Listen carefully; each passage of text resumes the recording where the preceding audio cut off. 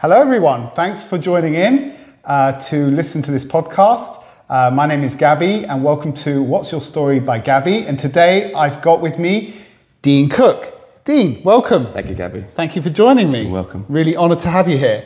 So we're filming this in January 24. It won't necessarily be published in January 24, but we're filming in January 24. Okay, so can you tell me where you're from, Dean? I'm from Mill Hill, North London. Have you lived in Mill Hill, North London all your life? No, originally from Richmond upon Thames, and we moved to Finchley in the 80s and then moved to Mill Hill in the 90s. Okay. So, do you like being in Mill Hill? Yes, I do, yeah. Okay. And can you tell me a bit about what you do and some hobbies that you might have? So I'm a security officer. I've been doing my job for 20 years this year. I've got many different hobbies.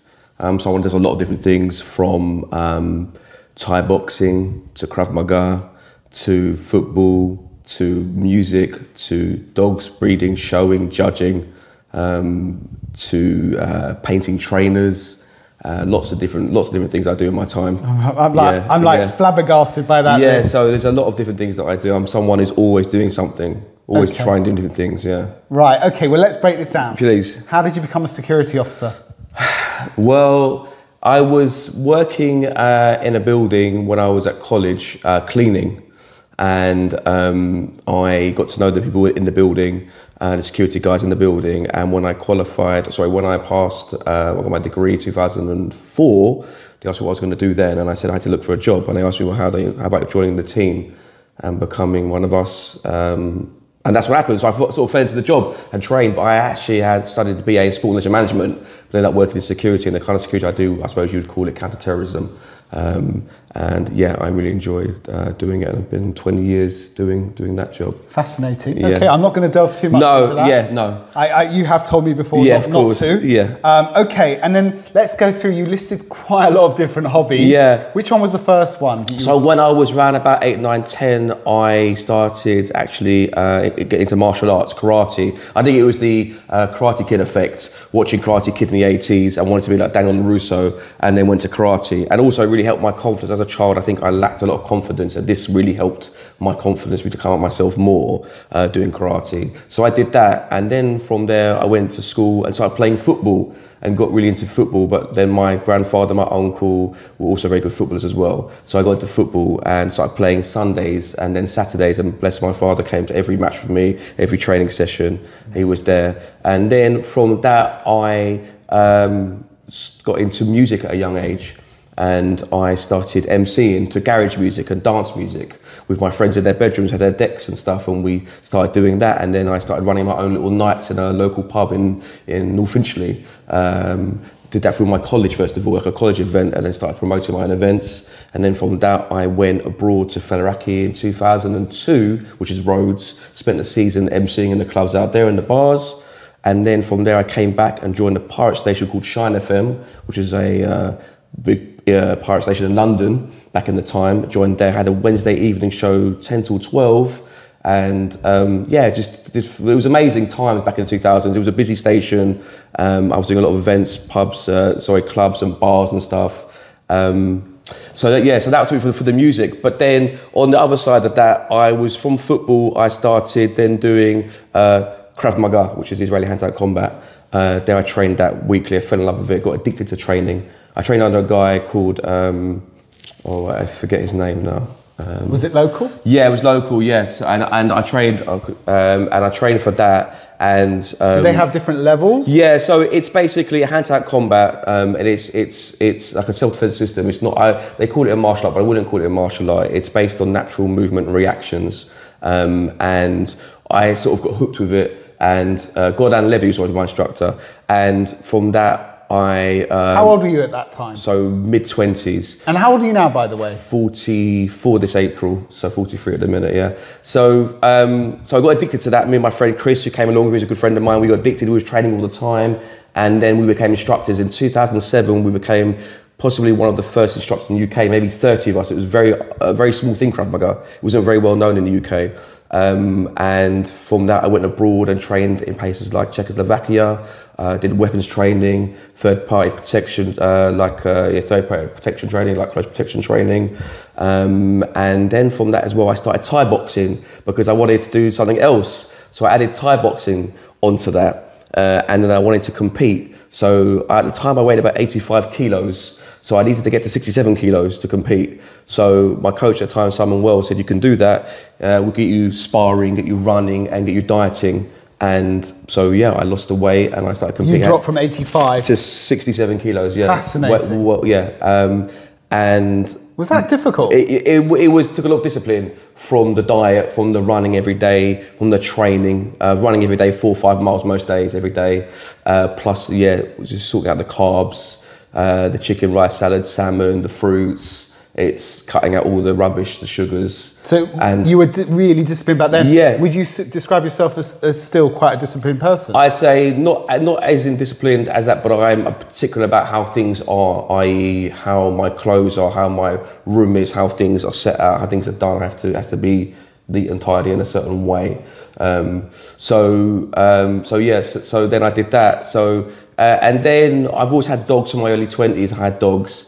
But just as pets, and I got an American bulldog when I was probably maybe 24, 25, and I started showing her. She didn't do very well at the shows, but I liked the shows and like the whole bull breeds and stuff. I got into that. What inspired you to do the show in the first place? I think for me, it's about learning, okay? So back in them days, the internet wasn't a big thing. So to learn about these dogs, i.e. the health, to look, looking after them, just basic things.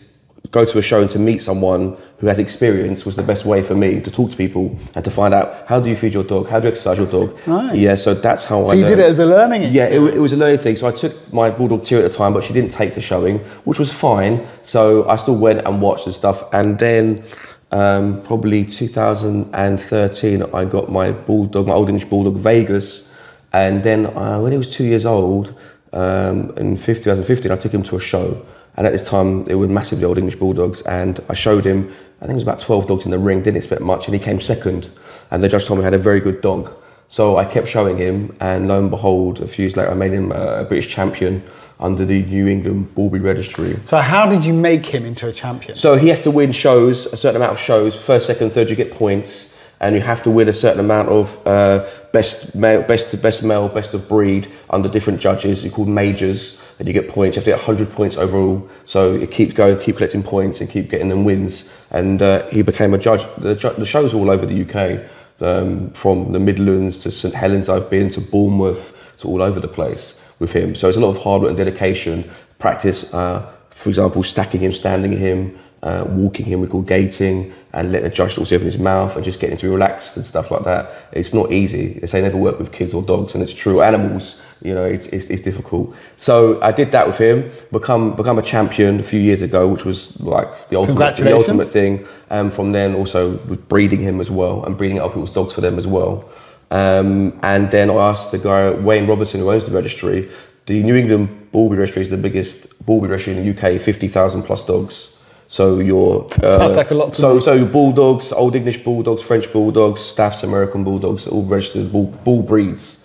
So I asked him about becoming a judge, and he said you'll be great for it because I've already made Vegas a champion. He said you'll be ideal for that. So I had to shadow judges for quite a while, but I already had a massive background knowledge of dogs anyway, which was really good for me. And then lo and behold, last year I qualified as a judge and started judging my own shows, and I've done several different shows now by myself.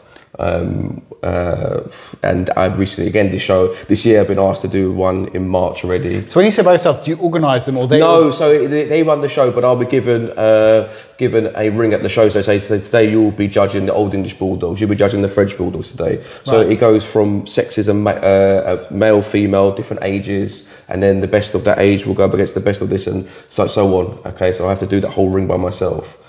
Every dog has a breed standard, which will be to do with the height, the weight, the ears, the eyes, the coat, everything. As a judge, you should know. Also movement, how the dog moves as well, and temperament, things like this. So the dog on the day that's nearer fitting the standard that you believe will win overall, whether it's male, female, whatever age it is. How many dogs would be entered into a show at any one time? I guess it really depends, if I'm honest. I mean, you could have, I've had maybe 10 in the ring at once, but because they're male and female. So, yeah. And where typically, do you travel a lot? Yeah, so the show I've got in March will be Derby, and I've just asked them doing a show in May, which will be in Edinburgh. So, so I go as far as Edinburgh, but I've been all over the UK. So you drive and come back, or you stay the night? Yeah, so it will drive. For example, Edinburgh, I will fly there and stay there for the night and come back. But yeah, typically drive for the day and come back. And do you enjoy that? Very much so, yeah. Very, very much so. It's from showing, from being this side and now judging the other side, you can see the different perspectives of how it is. It's very different, and I understand how they feel when they show the disappointment of when your dog doesn't place or you think it should win, and you have to explain to the person to why you placed their dog where you did and it didn't come first, second or third. But I've been there and I understand that there's a lot of pressure as well. You don't realise when you're there the concentration that you have to do to see the dogs and watch the dogs. But yeah, but I do really enjoy it. Yeah, I hope to be involved many more years to come. Sounds fascinating. Now I've lost track of the time, so Hayley, just keep an eye on that, because that's so I did start a stopwatch. But you mentioned painting of trainers. Yeah, so I started during lockdown. I just started customizing trainers. I got bored. I thought, I'll give it a go, and I started painting trainers. And it was a little hobby of mine, really. And I actually had painted a lot of trainers for people as well that had come to me and asked me to paint trainers for their children, for birthdays, bar mitzvahs, bat mitzvahs, presents, etc. as well. So I got into that as well. That was something on the creative side. It was very different out of my comfort zone, really. Right. And that's what I did. So like I said, I'm someone who does a lot of different things. Do you still do that? If asked to, and I've done stuff for myself and my family, whatever. Yeah, then I can. Yeah. And are you comfortable being outside of your comfort zone?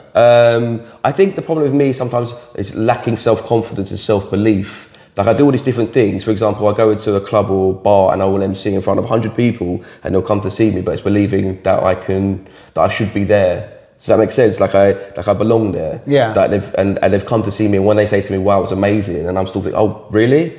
And people ring me to book me for events, for 40th birthdays or for parties, and I'll be like, they want me to be there.